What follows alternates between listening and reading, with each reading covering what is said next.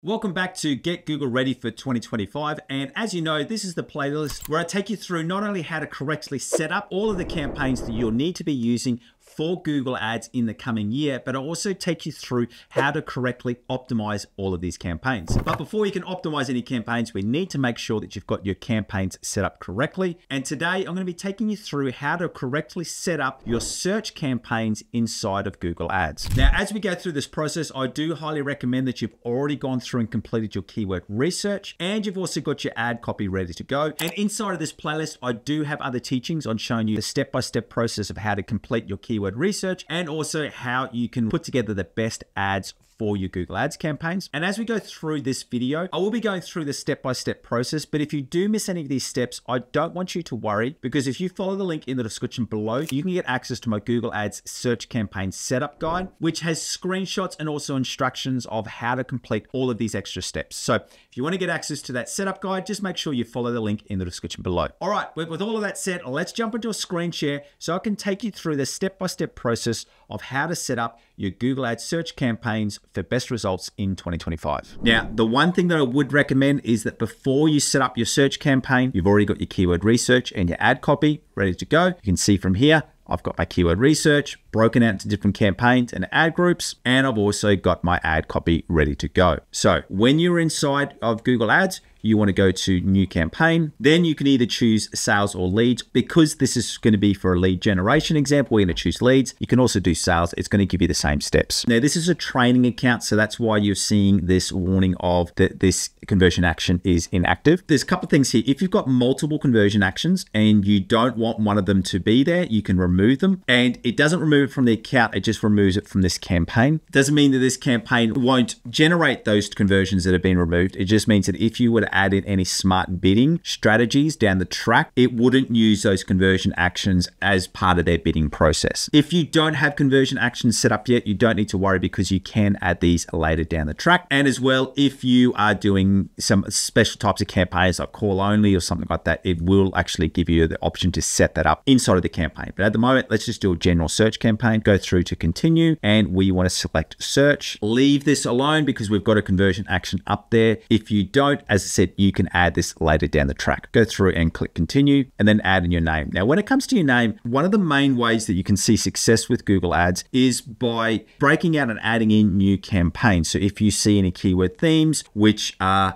getting a low spend, but they're getting really good conversion rates, you can break them into different campaigns. So I'm really big on adding in campaign names which speak to what that campaign is about. The reason why that is also really beneficial is when you go to optimize your campaign, rather than just seeing like lead search 5 or search campaign 4, you know exactly what it's about. So the example campaign we're doing is going to be about our 1-bedroom villas. So what I would be writing it in here is search. Now, if you're an e-commerce brand and you're selling men's shorts, you might call it men's search. And if it's like for a US campaign, so it might be men's search USA. And then you might have men's search New Zealand or men's search Europe. By adding in a really strong campaign name, or what I call naming conventions, it just makes it easier down the track when you've got more than one campaign running. Once you set that, add and continue. It's important to note though that this is only for internal use, so no one else will see it. It's just whoever has access to the account can see the name. Go through and click continue. And then it starts bringing you through this process. So as you can see down here on the left, you've got the different steps we're going to go through. So ideally, I would start on clicks. Later down the track, we're going to talk more about bidding. So I don't really want to go into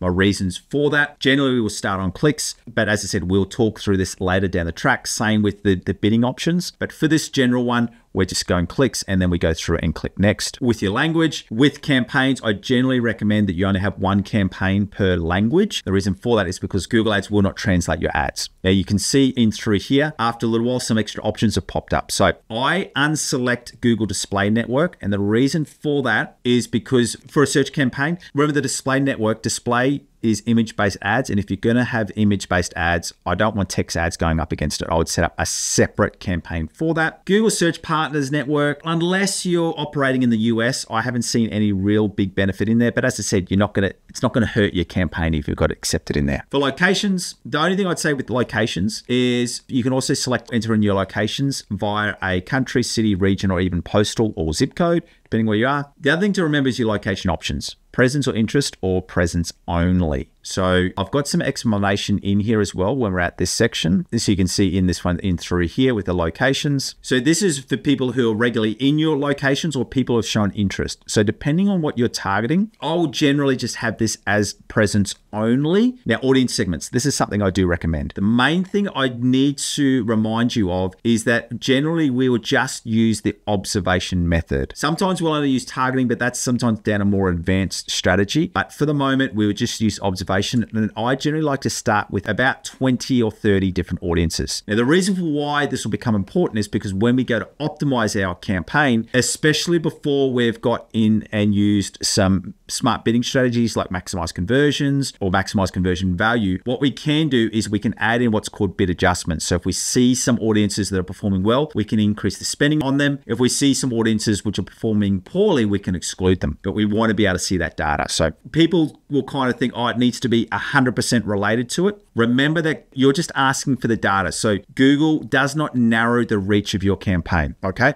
It's just, as I said, you have the option for bids on selected segments. So add in 20 or 30 because you want to be able to get as much data as possible. Now, for the broad match keywords, I kick this off. Generally, what I do in here is, as you would have gone through the keywords research, I do a collection of broad match and exact match keywords. In the more settings, there's nothing really in here you want to add unless you want to add in some brand exclusions. So let's just say you want this search campaign to not include any branded search. You can add what's called a brand list where you add in, so let's just say brand is called My Villas in Bali. And what you generally do in here is you would add the URL. Now, because there's no brand in there yet, because it's not a big brand, you can request that. It generally takes about 3 weeks for that to get approved, but that's the way that you can add that brand setting in there. If you do want to run an ad schedule, so let's just say this is for a service-based company and you only want ads to run between Mondays and Fridays, you can make all of these adjustments in there. Once you've done that, just go through and click next. Now, I skipped this section. The reason being is because we don't need help with the keyword and asset generation because we've already done these two elements. So click skip. Now, when it comes to the ad group, don't forget to change this ad group as well, especially if you're running multiple ad groups, similar to what we said about the being able to see the reporting. When you've got multiple campaigns and multiple ad groups, you're going to be really, really happy that you took the 10 extra seconds to add in extra ad group names. And it's all about things that make sense to you. So what we do through here is that we've already got our keywords. So that's our campaign. That's our ad group. We add all these in. Now, the way that I've got this segmented is that these top 3 are going to be our broad match, and then these other ones in through here are going to be our exact match. So what you can do is, if you want to, you can add in an exact match here. The other option is too, is you don't have to do it like I'm doing it now, is that what you could do is when you've actually selected the campaign, you could go back into the keyword match types and change them over to exact match. Then you just create your ads. Once again, I pull up my Google Sheet, which has got all my ad copy in there, and I'll just go through, add in my display path. This is one, and then I add in my headlines. So, and as you see, I've already got them all in here ready to go. As you can see here, this is what makes it a lot easier to complete your campaigns when you've already got your ad campaign ready to go. I could add more. I would recommend adding somewhere at least 10, but just for the purpose of this example, I'm just going to add the minimum that is required. Same with the descriptions. We'll just add in 2. You can add in up to 4, which I'd recommend.